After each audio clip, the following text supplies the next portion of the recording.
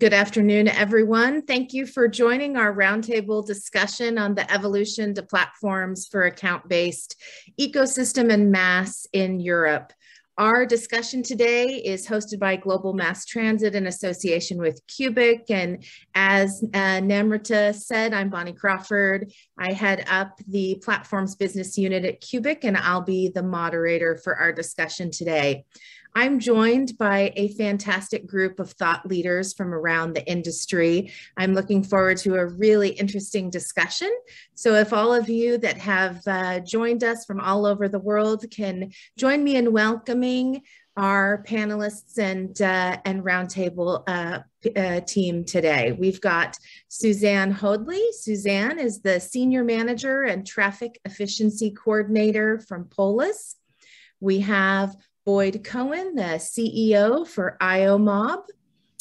Carme Fabregas from I'm gonna butcher my pronunciation, but the Autoritat del Transport Metropolità in Barcelona, the CTO and innovation leader there. And finally, Jeremy Goldberg, the Worldwide Director of Critical Infrastructure with Microsoft.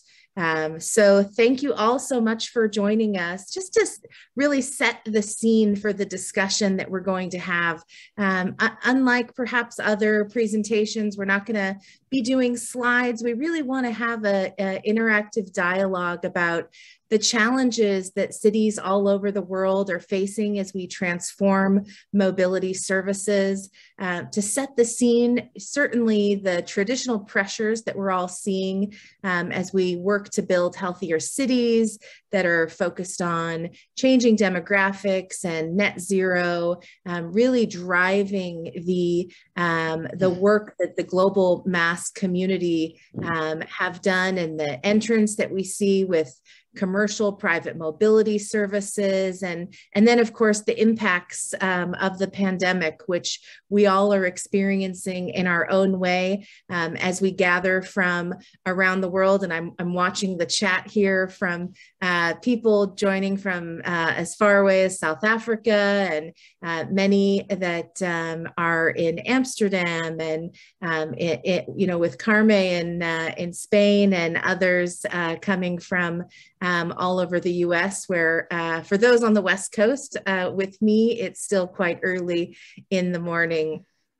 As we really start today, I'd like to think about the question of how to manage this transformation that our industry is going. And as the team that we've got to discuss today, as we met in advance, we thought one of the best ways to begin is to really agree on some principles, and to really lay out some of the things that we all are facing. And a few that we came up with are certainly the budgets, and the fact that mobility solutions are becoming increasingly sophisticated with the blend of the public and private options, and how we work together to make those solutions borderless.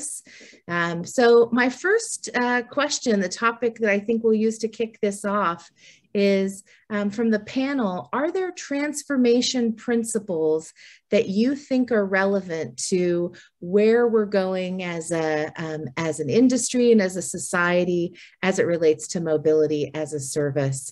And this is a dialogue, so everybody feel free to come off mute, and we'll start. Well, thank you very much, Bowen. I'd like to start with a principle that for me is very fundamental, and which is, very shortly, that digital transformation is not a goal in itself, but a way to pursue a goal. So if we take this into the mobility or the public transport sector, I think this is a remarkable start to initiate our conversation. Love that. That is 100% true. Jeremy, Yeah, and thank you, Bonnie, and thank you to the team at Cubic, obviously, for inviting me. And you know, obviously, you're one of our most important mobility and transportation partners across the globe in our ecosystem. You know, as a former public servant, I joined Microsoft in January earlier this year after 8 years of working in 3 cities and a state government. But most of all, I'm an urbanist and someone who has worked and lived in some of these great cities. And I really believe in terms of principles, you know, thinking of mobility and transportation, frankly, in some of the most general terms possible, right? It includes everything from personal cars and public transportation to taxis, ride sharing, bikes, and scooters, as we all know. But I think the first opportunity that we have, right, is not only to improve all of these modes individually, but again, that point around the seamless integration and digital transformation piece. So as I see it, you know, 5 elements really of transforming, you know, our systems and it's our digital infrastructure, right? Sustainability, data, and partnerships that really have equity as the foundational level that improve the resident experience. Absolutely. Boyd, you look like you're ready to jump in there. Well, I was, but they took all the wind out of my sails. No, I would say I would complement with 2 key fundamental principles, I think. One is citizen-centric, thinking about how can we improve the quality of life for citizens should be driving how we think about uniting the ecosystem. And that ties into the second one. I think a theme around openness is really important. Open data, open transit, open systems, interoperable systems. And I think we're going to talk about some of those things today as well. But for me, you know, there's a lot of discussion or dispute around how to move this forward. And some push for more of a walled garden model, and some are starting to more proactively advocate for an open interoperable model. And I'm of the latter. Boyd, no one took the wind out of your sails. Transparency, you said it best. I mean, trust, right? At the end of the day here, that's a lot of what we're talking about. It really does. And Suzanne, I think that's probably a topic that you have quite a bit of experience with in your work with POLIS. What principles would you want to add or build onto from that? I agree with most of them. I mean, I really like Carme's opening statement that, you know, the digital transition is not a goal, it's a means to an end. And, you know, supporting what Jeremy and Boyd said, we want sustainable and equitable cities, sustainable and equitable transport systems. That's the only goal, and where digitalization can support that, great. But you know, I work a lot, you know, in my job, I monitor the whole sort of digital transition and support the POLIS members, which are city and regional authorities, on, you know, with that digital transition by providing this space for them to share experiences. And what we see is digital transition can be positive, but if we look at the digital platform economy as a whole, while it's citizen-centric and it's delivering a great service to its citizens, there are some adverse effects. And that's where we see that the city authorities, public authorities generally have to come in to try and bring some order to this Wild West that's being created by all these disruptive concepts and technologies. So I think we need so I guess I would bring in the principle of maybe governance. That's important, which could include regulation, but also policy, you know, putting everything in a policy framework. But another issue that hasn't been raised, I think, is skills. So I agree with what Boyd said about openness, and, you know, public authorities were, you know, already for 10 years or so, we've been supporting our members on this open data movement. You know, we started working on it way back in 2010 with lots of the cities in Europe. So they do support this transparency. And of course they are citizen-centric. And where digitalization can support that, great. But you need the budget and you need the skills as well. And that's something that we see it is lacking in local authorities, especially the smaller ones. You know, they're transport managers, not data managers, and, you know, not digital people, although that is changing gradually. I think that's a really great point. And you know, especially when you think about the users and the fact that you're trying to govern users. Just looking at the people that are joining us today, they're crossing state and country boundaries. They're coming from rural and major urban centers. You certainly live and represent a very large European urban center there. Carme, did you want to add? Yes, I'm really pleased and happy to add something to what Suzanne just came to say. I think that we all should take. We all agree on the opportunities that technology brings to all of us in our daily basis life, but taking a step back and to complement what Suzanne just came to say, I would search for your agreement on that. Very few have really a crystal clear vision or destination that the entire sector is following at this moment, and considering if there's no destination, each business or each PTO, or each PTA, or each private service provider is making up its own vision, its own version, and the entire ecosystem is prone to become fragmented and disjoined. I think at last we have to take this very much into account and see where and what things have to be, or what pieces have to be put in place beyond what technologies and beyond what interfaces or what procedures we are following to find this goal, to reach this goal. I think that's a really good point, and it actually leads us into one of the topics that as a group we identified, for the conversation to go to, as we think about that interoperability and about the fact that I think Suzanne really wisely pointed out. We have so many of our managing authorities, and whether they're coming from a very dense urban center, or they may come from one of the smaller agencies throughout the world, finding that skill and finding the awareness for something that can be so complex, whether it's the account-based ticketing or it's the interoperability of the service providers, from the micromobility and ride sharing to the buses and trains and bicycles that are populating all over the world. How can we use those tools to really promote the interoperability? And I think perhaps maybe Jeremy, we'll start with you on that evolution that technology can start to drive as we create that interoperable ecosystem. Sure. Yeah, the great points. And I really love the part on skilling and workforce development and training and the capacity side of this. And so there are a lot of challenges, when creating this sort of common platform, let's say, between like what public and private sector leaders can do and approach them together.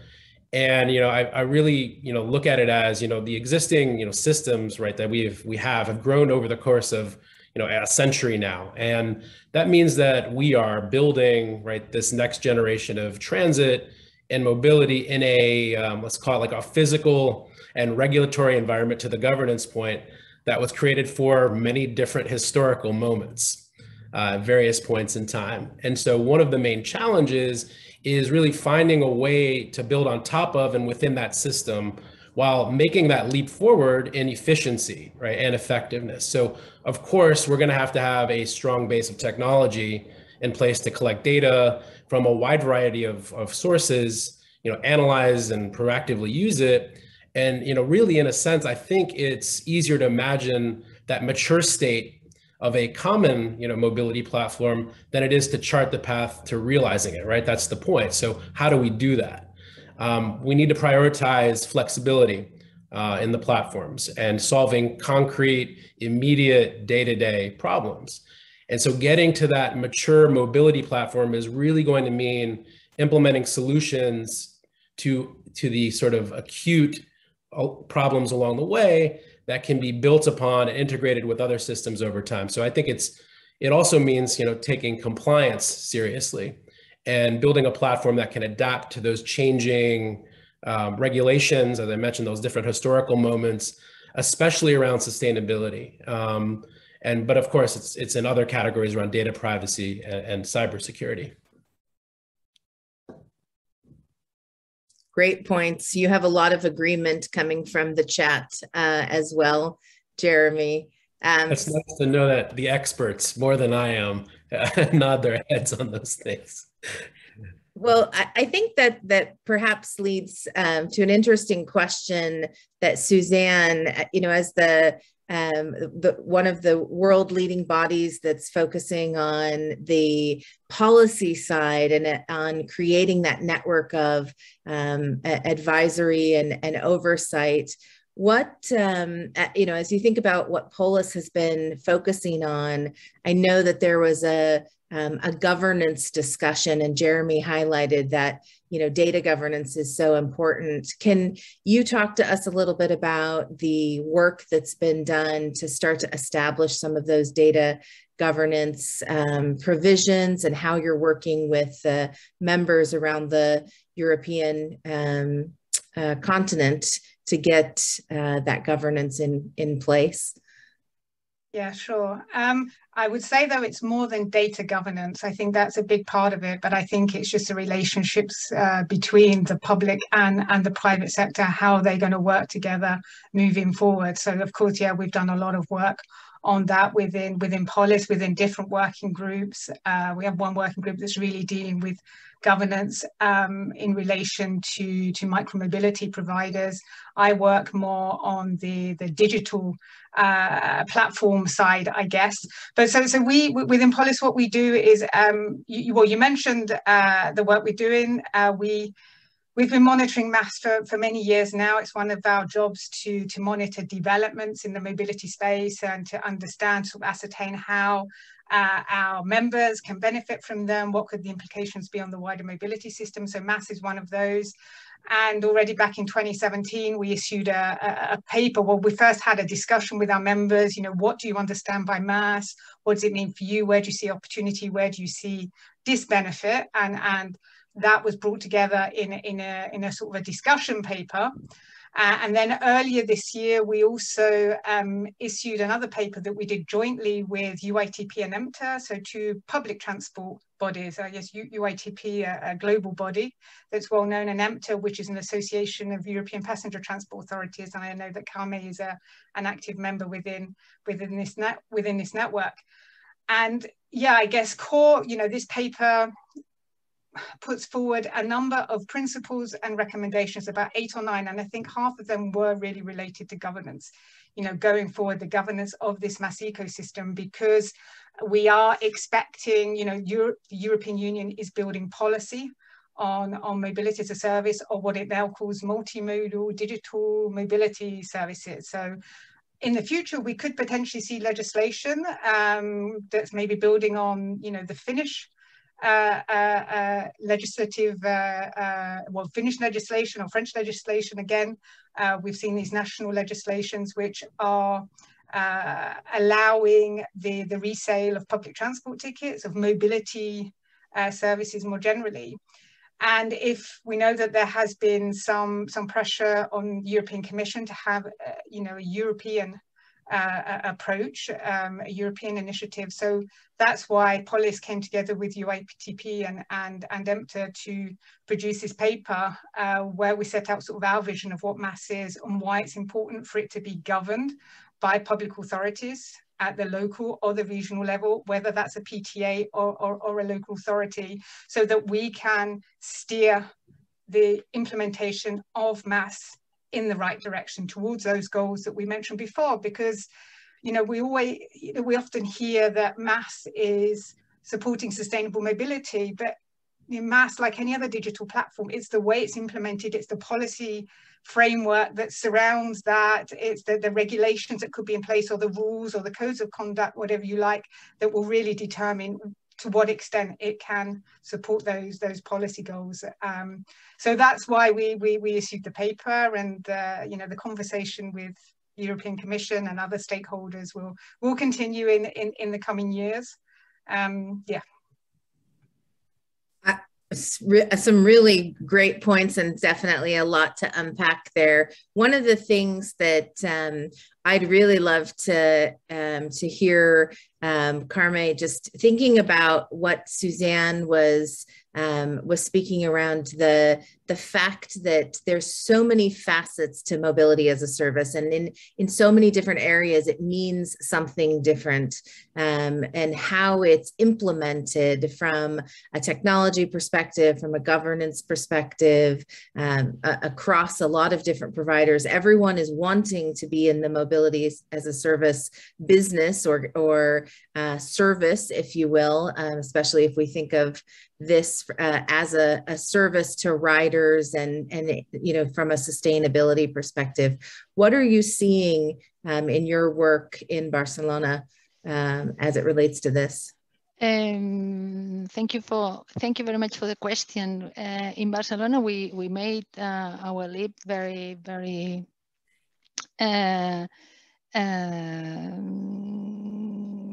happily, let's say, and we did our integration, full integration of the ticketing system and the fare management system, which means that all the operators share the same system and share the same tickets for them to be able to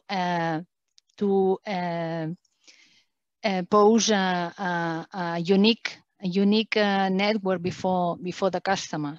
Our travelers in Barcelona and the whole area, which is quite a dynamic area, made up by the bus and metro operators of the city of Barcelona, railway operators, suburban buses, etc. We are managing in a region that's the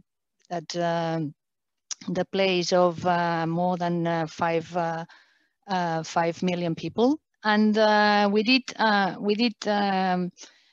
reach our goal, and it was the result of a very full commitment of the whole ecosystem. We were only the orchestrators of this goal to be reached, and it was the result of the generosity of all the stakeholders coming together to fulfill a unique goal. We've been really referenced as an example to follow, and now we are very much committed to go a step further in terms of embracing this new kind of mobility, which is participated, or which will have to be participated by other service providers coming from the private, because we are questioning ourselves what the concept of public transport is. And I think it's a question that all of us should be making ourselves, because what public transport is, and what this common goal in regard of the green agendas, or the objective or common, or let's say the whole picture is about in the coming years. I think we all agree that our goal is to be able to offer the customer or the traveler the means and the attractiveness to leave their car, the private car, at home, and be able to make the mobility decisions with them on a workday basis, or in holiday patterns or different patterns, to be able for them to use sustainable mode of transport modes, be them public transport and served by private stakeholders in a in a very easy, in a very sharp and a very instant means of managing. And that said, I think we should take our attention to at two facts. One of the very important facts that I'd like to highlight at this moment is that public transport has done a lot in these recent years in terms of offering real and good infrastructures, and public transport has shaped the modern cities as we enjoy them ourselves. It's very differentiating aspects that we are happy to enjoy. And secondly, we have to build on this. We have to build on this, and we have to see that we come from very distant positions when we speak about public and private partners coming together. And this is a fact also to be taken into account alongside with the momentum that public transport has in embracing and going down the path of digitalization. But this velocity is not the same as the one coming from private stakeholders that have no vested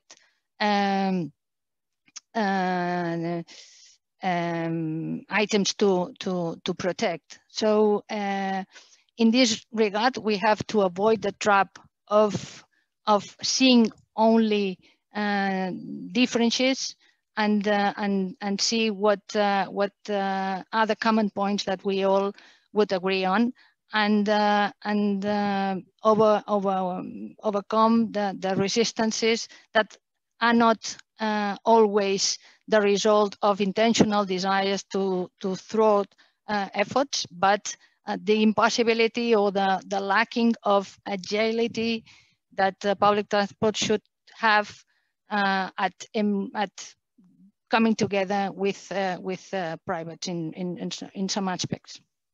I think that's a really good observation. When you think about the public and private providers and the fact that public transit is the backbone of every major city, and yet we have all of these different mobility service providers that are coming in. I'm watching some of the discussion happening in the chat, whether it's ride sharing or hailing or bikes and scooters. And a question for Boyd.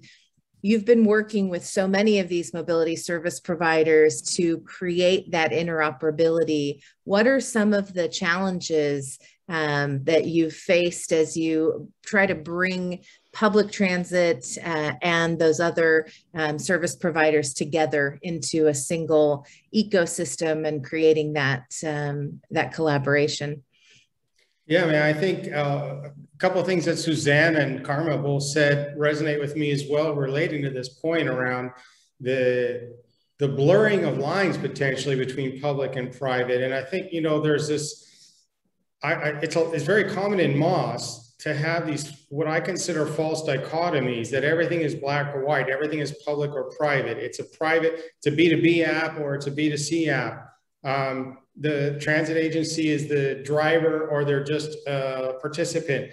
But there's a lot of gray in here. And I think this comment around the role of micromobility in MaaS and public transit and what is public transit going forward. I mean, 10 years ago, we didn't think about, maybe 15 years ago, we didn't think about public transit agencies hosting bike share systems. Well, they do now. They sponsor them, they launch them, they subsidize them, they do something. Well, and we've also heard references to account-based ticketing a few times in this webinar already, and we'll probably hear more about it. When you think about, I think it was Jeremy said, it's kind of easier to see the end goal here. For me, it's critical that services like micromobility be enabled, connected to public transit, and even often subsidized, and not just the type of public bike share system But if you think about an account-based ticketing system that encourages nudging towards more sustainable behavior, and most of us on this call, I think, are aspire to cities that are less car dependent. To get to less car dependent, we need to actually create a user experience that is as good or better than taking your car from door to door. That combines regulation, like regulating out parking spaces so it's even more expensive and costly to drive, and road user charging probably, but it also includes things, nudging behaviors that we can offer from the transit agency and other actors, even private ones, to encourage people to get out of their car and take seamless door-to-door journeys. Well, seamless door-to-door, more sustainable journeys are often going to involve micromobility as part of a public transit journey. Great. Well, if we want to make that happen, then why can't account-based ticketing be applied beyond core classical public transit services and extended to micromobility? Well, to do that, you have to integrate micromobility seamlessly into journey planning and have relationships between the suppliers and the transit agency, and have the rules and the governance system in place to manage that. And, you know, there's a lot of complexities around micromobility for first and last mile. When you talk about journey planning, we're tackling this challenge at Iomob head on, and it's really complicated. You have geofencing, you have docking stations that may or may not have any availability when the user gets to their destination. You have micromobility that's not reservable in advance. So when a user is going to take a longer journey, like 30, 45 minutes, how do you guarantee there is some micromobility device available to them at the end of their journey? And for some people, that might be a critical decision point before they decide to leave their car in the garage.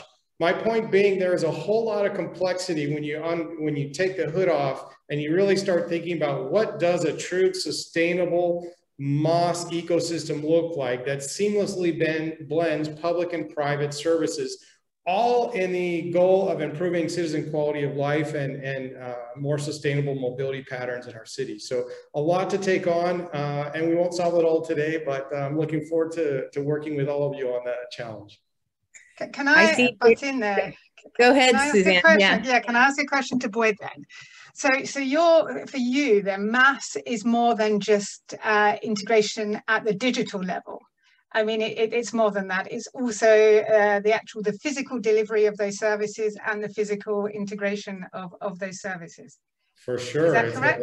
Yeah, it's an ecosystem. It's about relationships between the actors. It's the human experience of how do you actually encourage, support, and make easy for people to actually go from different modes, and also, again, the payment systems, the nudging systems that involve sort of psychology, behavioral science, and all the rest. So yeah, there's a lot to unpack.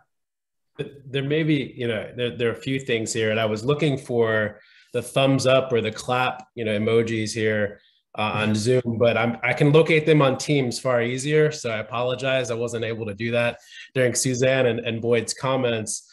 But, Suzanne mentioned something around, less around governance earlier on and more around the relationships. And Boyd was talking about at the start around the user-centric nature of these things. So, starting from the kind of resident impact or user-centric piece here, I think overall, in order to get to that relationship that's really effective in this conversation, we understand, or we need to do better in understanding that, residents, people, right? We're talking about prize convenience, right? Over almost everything else, this is my opinion, when it comes to their mobility and transit options. And despite the fact that many of the places that we all may prefer to live are places where we'd like to see fewer cars on the roads, personal cars have often been the most convenient option for people because, they leave and when you leave and they go exactly where you want to go. And if our transit systems are to achieve these goals, they need to compete based on convenience.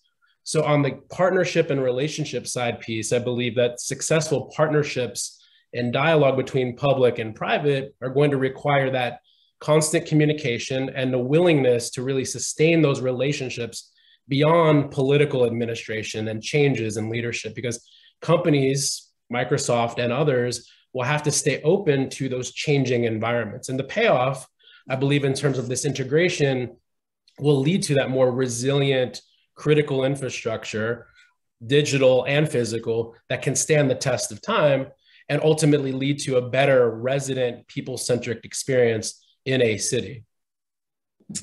You know, it's funny that you mentioned that, because one of the questions, and in addition to the interesting dialogue that's happening in our chat with people sharing information, we have a number of questions that have also come in for our team of extremely intelligent, thought leaders around mobility as a service. And to your point, Jeremy, I think building on the discussion about the physical and the digital, Bharat Pathanya has said, one of the challenges for account-based ticketing is all of the multi-hardware and PSP arrangements. And an ideal world is a rider can just use their contactless bank card to tap and go, with the back office suggesting best value fare.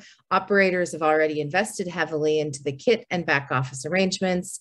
This is certainly the case for other MaaS modes. Without additional hardware without adding additional hardware to a transport fleet, and leveraging the existing hardware, how can we integrate to and build a more centralized and interoperable technical solution? And is there a local authority that has perhaps solved that challenge? So I'll open it up to the panel for some answers there.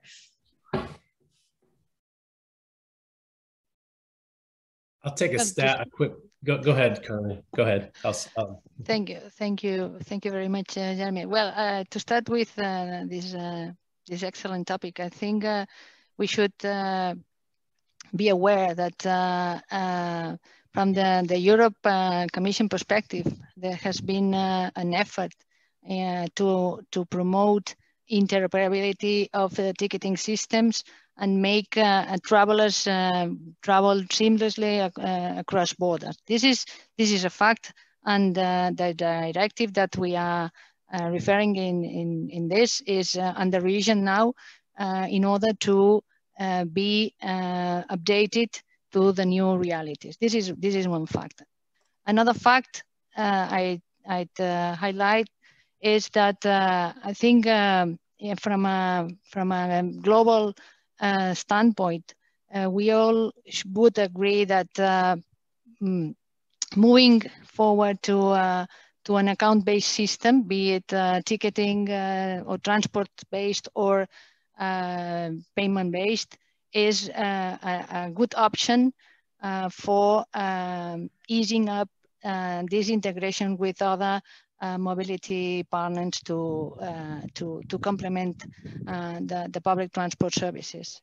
In this regard, I belong to an association which is the Smart Ticketing Alliance, which is focused, along with the UITP, which is focused to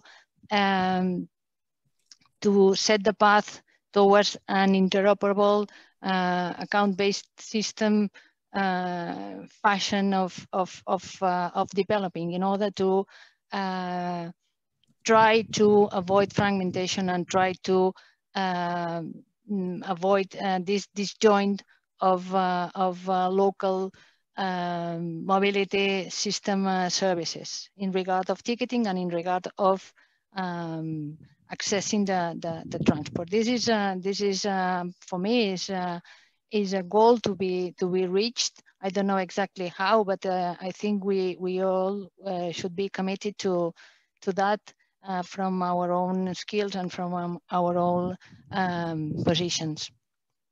You know, that's a really great point, and certainly as Cubic, as a technology provider that is, collaborating across cities all over the world, I think that platform aspect of this and the focus on creating a subscription ecosystem that you can have hardware from different providers, you can even have a back office from different providers, but by really moving to that that operating model that agencies can buy into, that allows that interoperability and creates that open framework. And it's certainly something that we're heavily focused on as part of what we're doing on the UMO platform side here at Cubic. We have a few other questions and a lot of discussion, so I'm going to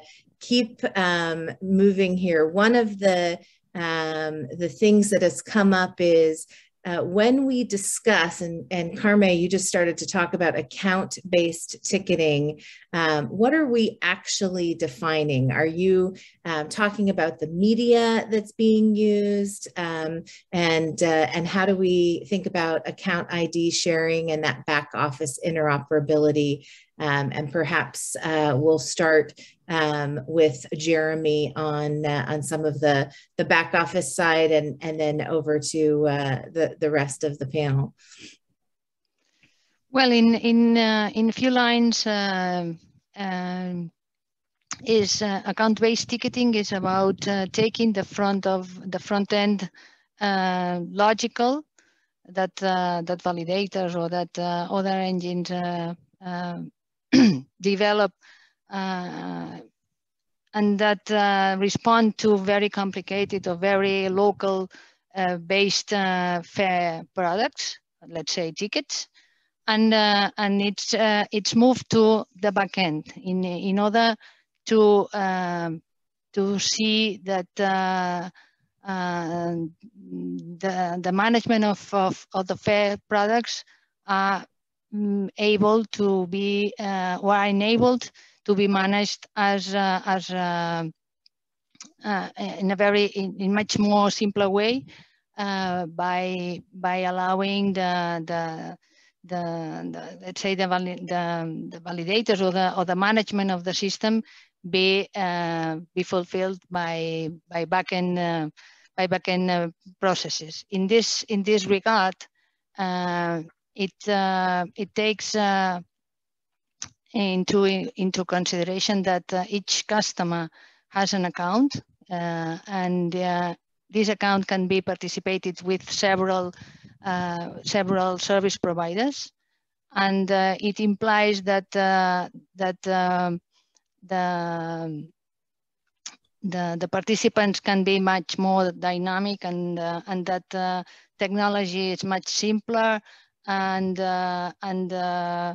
there are also challenges and risks to be fulfilled, of course, but it seems a more agile way to develop new fare products, which can fill in with personal necessities that the customer can take, which is a result of the digital transformation of public transport, and move from very legacy driven systems into a more open and more standardized ways of managing, and much more easy to be participated by different stakeholders, be them public or private. So take the front end into the back end, and with much more relationships between backends, and not and escaping from legacy systems that prevent from interoperable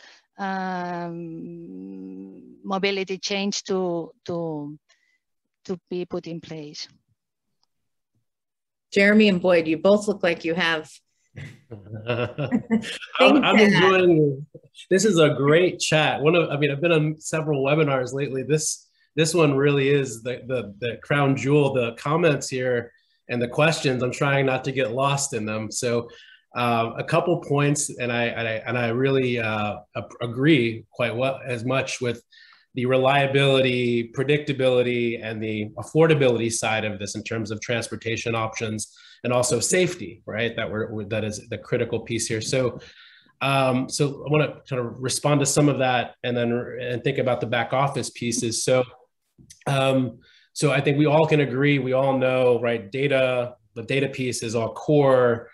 at the core, of why common platforms are so important. And nearly everyone understands the value of the data at this point. Now, we've still only begun to scratch the surface of the value in the mobility and transit space. So municipal transit authorities, right, they're managed by multiple agencies, and each has their own policies and systems, to Carme's point around legacy, for example, or business processes. So a lot of these things are not yet digitalized, right, on the back end. Maybe a form is digitized, but that doesn't really solve the problem.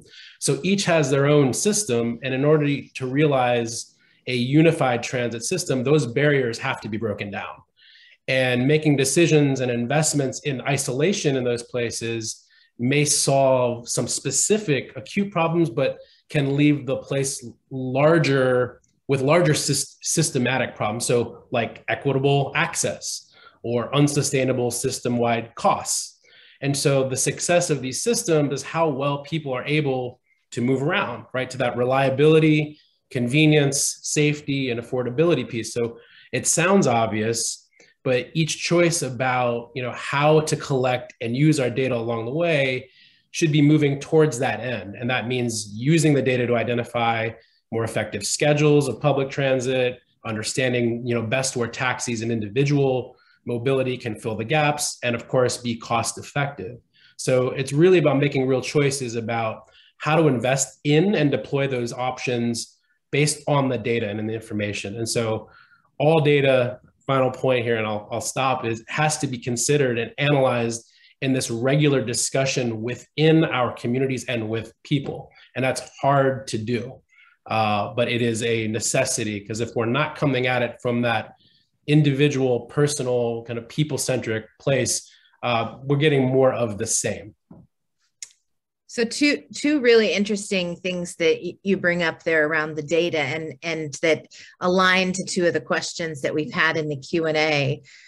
We've talked about the data aspect, but how are you managing issues related to GDPR and the PII that's coming with that user data? So as a user, you're perhaps hopping between a journey planning experience, a back office, account-based ticketing account that you may have, and then perhaps accounts that relate to the bike share or the scooter provider or the car sharing. So, perhaps Boyd, we haven't had you give us an insight in a couple of minutes here.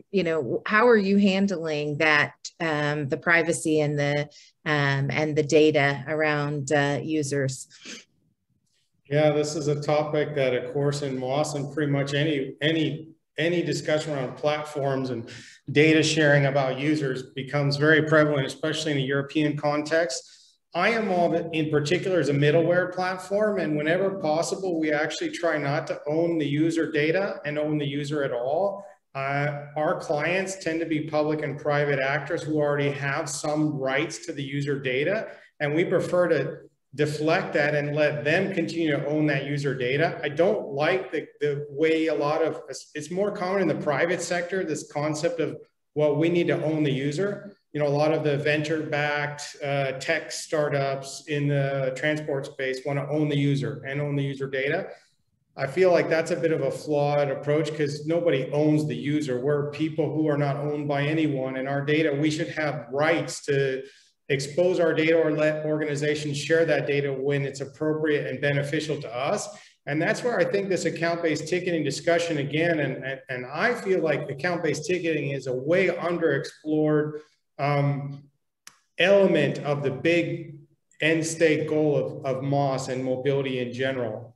There's so much power behind what ABT could enable, but to enable that power, a user or resident has to be willing to let go of some of the privacy for their own benefit. I mean, an example of ABT use case is, right, like students or lower income people or elderly who could have special privileges accessing the mobility ecosystem through a MaaS platform, including any private service that's connected to the platform. Well, think about somebody who's maybe disabled, or limited abilities of movement in some way. And why couldn't you have a transit system so resilient and so equitable that it says that when user has limited mobility, they should have the right to move in the city for a similar cost as able-bodied people do. And if that means part of their journey needs to be done in a private taxi that's wheelchair enabled, why should they have to pay more for that? Well, probably all of us on this call agree with that, but how do you execute that if nobody knows the user and nobody knows if they're eligible for this benefit or not? So I do think we're going to have to manage this challenge and support positive data sharing rather than, the problem is GDPR exists for a really good reason, that companies have a tendency to exploit data about individual users to sell them extra products they may or may not want and try to monetize in different ways. But we're missing the point that better knowledge of people's travel behavior or desires or personal situations could actually enable that equitable transportation ecosystem that we're talking about. So there's still some heavy lifting to be done on this one. I could come in here, but then aren't we just, I mean, you mentioned that you think it's a flaw that the operator owns the customer's data. But if we move to a MaaS model, surely it would then be the intermediary, the MaaS provider that then owns the data. So then we need to think about, data sharing mechanisms and principles as well. Because if a user is using your transport service, whether it's an e-scooter or a bus or a metro or a car sharing service, then you're entitled to receive some data about that. And should you be paying for that? Because that's certainly one of the issues that we discussed within the POLIS, UATP and EMTA paper. Public transport operators, they get a lot of information about the way users use their network, and that's used to inform planning, transport planning, the way the network is planned for the benefit of the users. And in future, there's a concern that not only could this data be found in servers or held by companies the other side of the world, but it would be very difficult to access that data. And just the other week, I just want to make a quick plug for an initiative that I was very briefly introduced to, and it's called the Fair's Fair data sharing principles. I think they've been discussed within the MaaS Alliance, but that looks quite interesting because it brings some transparency there, and there is this data sharing between the different stakeholders, even if it doesn't get into the commercial aspect. Quick comment. I think we're going to see standards around data sharing in urban and regional areas in MaaS ecosystems where different stakeholders are given differential access to anonymized and aggregated data. So if I'm a micromobility operator and I have exposed my API so that my services can be part of a MaaS platform, I have a right as the operator to have aggregated anonymized data about how micromobility services, not just my own, are being used in the city, where there are gaps in the market, all the rest of it. As an example, the transit agency, whether they operate the MaaS platform or they're an orchestrator, maybe they have rights to aggregate anonymized data of all the journey behavior of the whole system.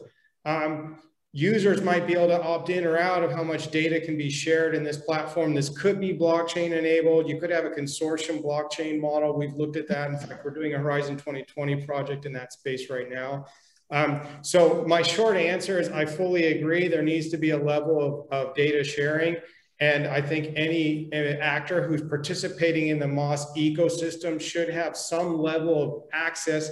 But that level doesn't have to be the same for everyone. The transit agency probably should have more rights to more data than, say, a private operator of one mode of mobility in the ecosystem. Yeah, Boyd, that's a really great point as you think about that collaboration between the parties, the cities that are, creating some of this governance, the mobility authorities and the transit agencies that are, of course, driving the vast majority of the the public transport services, and then all of the different private operators that have an important role to play to create that environment for the rider. Because ultimately, as we think about mobility as a service, and certainly the chat and many of the questions have indicated this, no one ultimately owns the rider, but the rider is at the center of making the choices about which modes to take and what gets people out of their single occupancy vehicle and into that mobility as a service ecosystem.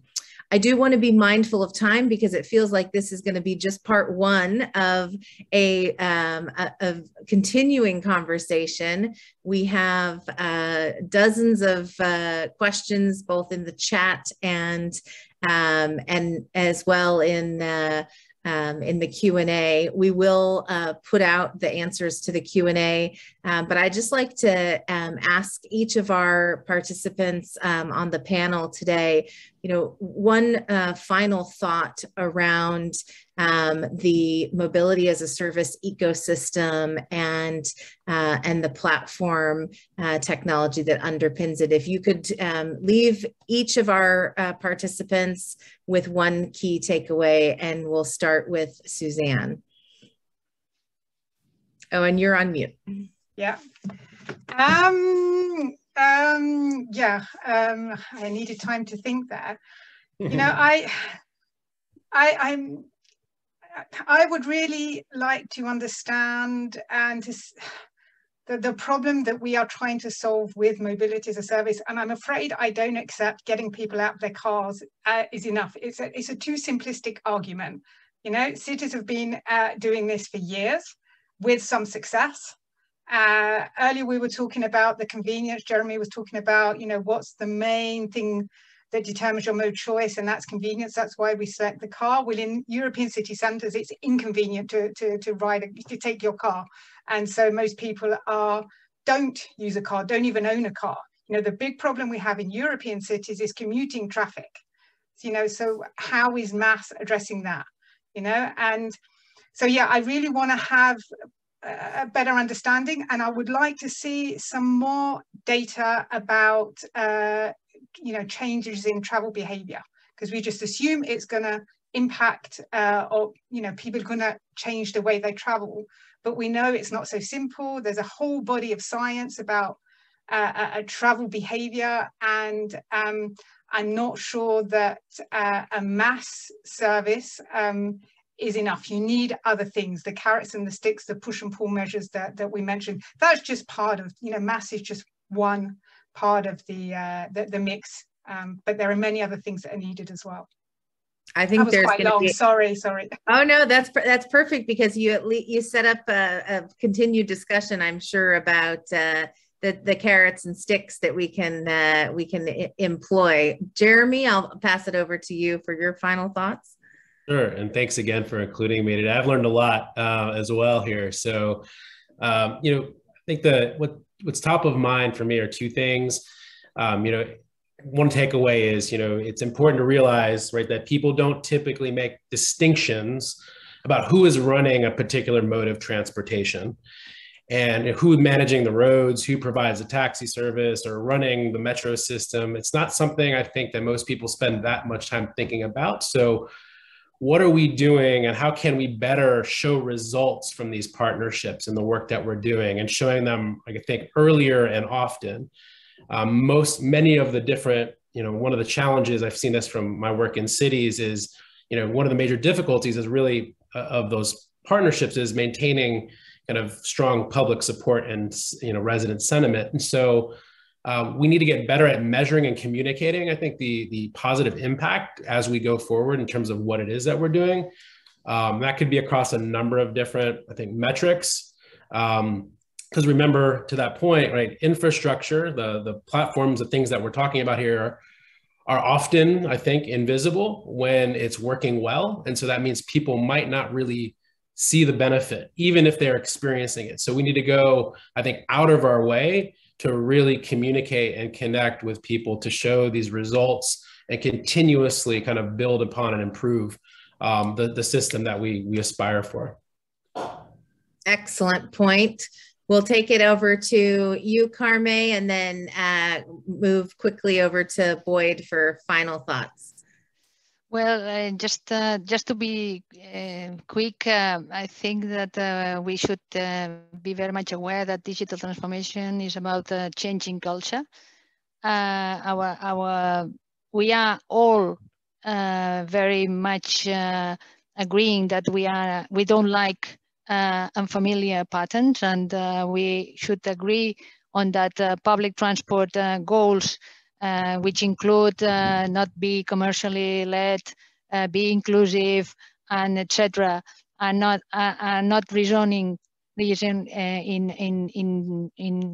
private companies which are much more familiar with commercial and with financing, and another aspect, which is that many want to create their own ecosystem and not participating in someone else's. So it's about of maturity. It's about this digital change, and that COVID will bring us to a next level, very, very undeniable. Excellent. Boyd, final thoughts? Yeah, hard to add anything to everything already said, but I would just say that I think we've only started the MaaS journey, and I think people have this assumption that we know what MaaS is and that it's a very urban, transit-centric, multimodal solution. And I think what we're about to see, as Suzanne said, there's going to be regulation in Europe around opening transit. I think we're going to see regulation requiring private operators to expose their APIs to aggregated platforms. So we're going to see, I believe, based on our own conversations with public and private actors, an explosion of models that nobody's even thinking about right now in how users will gain access to multimodal door-to-door journeys, and not just in urban areas, in rural areas, rural to suburban to urban, and even interurban, and even air to rail. We haven't talked about that, but there's this big trend to move around eliminating short-haul flights, especially in Europe, and moving to rail. And those are going to need journey planning and door-to-door experiences too. So I think we're just getting started, and it's going to be an exciting journey over the next 10 years to see a whole new type and new generation of multimodal platforms emerging, supported by government, enabled also by the private sector, and hopefully things like account-based ticketing will become much more mainstream as well. I almost couldn't have summed it up better myself, Boyd. That's a great way to end the discussion. It's so much more than just an app that's focused only on the most urban centers. Mobility as a service is an evolution and a great journey that we're all on together. So I'd like to thank all of the panelists. We had probably one of the most engaging discussions, both in the chat and on video that we've had. And thank you to Globalmasstransit for hosting our discussion today. We are very excited to continue the conversation and hope everyone will be able to join us for the next one. Serbi, I'll pass it back over to you. Thanks, Thank you so Bonnie, much for moderating. Thank you very much. So much, Bonnie. Thank you. Thank you so much, Bonnie, and all the speaker panelists for joining and making the panel discussion so interactive. Thank you so much. Have a great day ahead. Have a great day. Bye-bye. Bye. Bye. Thank you. Bye-bye.